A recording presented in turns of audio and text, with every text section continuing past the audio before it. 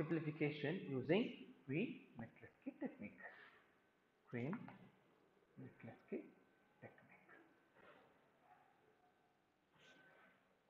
Quine Mckluskey method or technique. The problem given here is the given y is equal to sigma m 4, 5, 12, 13, 9 and 2. Now, the step 1, whenever we need to solve the Quine Mckluskey technique, the very first step is we need to list all the mean terms in the binary form. And the step 2 will be arranging mean terms according to categories of ones. So let us arrange first as per the categories. I will take M4 because M4 is the mean term and this binary representation is 0, 1, 0, 0. Next M5. 0, 1, 0, 1, M12, 1, 1, 0, 0, M13, 1, 1, 0, 1, then M9, 1, 0, 0, 1, M2 finally 0, 0, 1, 0.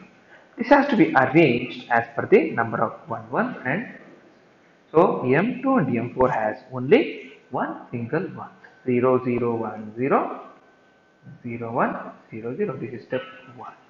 Next, M5, M9 and M12 has two ones, 0, 1, 0, 1, 1, 0, 0, 1, 1, 1, 0, 0. Next, M13 has three ones. We'll take that as separately. So this is step 1 and step 2. In the next step, we need to compare each binary number with the term in the next higher category. And if they differ only by one position, then what we have to do? We have to put a check mark and copy the term in the next column with dash in the position that they differ. So let us compare 2 with 5. So 2 with 5, there are two differences in rating. So whichever comparisons are possible. Now let us compare 4 with 5. The binary representation is 0, 1, 0 dash, put a tick mark. And also you have to put a tick mark for 4 and 5 in the previous table. Next 4 and 12 will be compared. There is only one difference, 0, 1, 0, 0. So this tick mark when we compare with the next table. Next, so this is what in the first table. Next we are comparing 5 along with 13. So we'll get one difference, dash 1, 0, 1. Next 9 with 13 is giving you 1, dash 0, 1. Next 12 with 13, 1, 1, 0, dash. Now this can be written, again it can be compared 4, 5 with 5, 13, 4, 5 with 9, 13, 4, 5 with 12, 13. When we compare 4, 5, 12, 13, we are getting dash 4, 5 with 4, 5 with 12, 13. So there is only one difference, 0 and 1. So it is represented dash, then 1, 0, earlier dash was there. So this is the next step. Now we need to apply the same process which is described in the previous step for the resultant column, and we'll continue the cycles until a single pass through cycle yields no further elimination of the literals. So finally we represent the prime implicants and binary representations. Here the prime implicants found to be 2, 9, 13, then 4, 5, 12, 13. How did we choose this? Wherever, whichever literal was not ticked, so that will become essential prime implicant. So 2 was not ticked, so 2 was taken. 9, 13 did not match with anything else, so 9, 13. And in the last column, 4, 5, 12, 13 were remaining. So for 2, it was 0, 0, 1, 0. For 9, 13, it was 1, dash, 0, 1. Then dash, 1, 0, dash. Now, in next step, select the minimum number of prime implicants which must cover all the mean terms.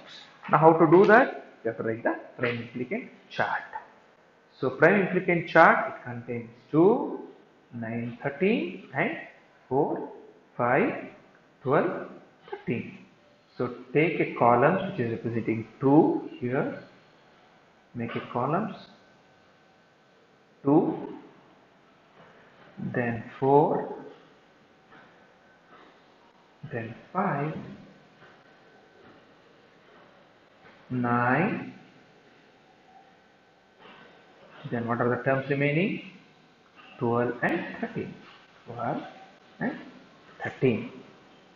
2 essential prime implicant, then here 9 and 13.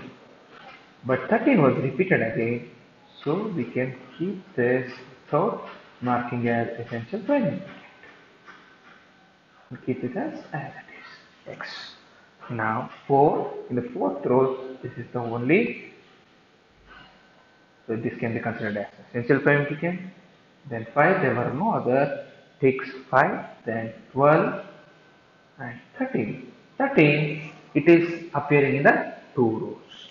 So the final expression here, it will be 2, that is 0, 0, 1, 0, or it can be written as A bar, B bar, C bar plus then 1 dash 0, 1. 1 dash 0, 1 is that 9 and 13. This can be represented as A, C bar T, and the final expression is dash 1, 0, dash.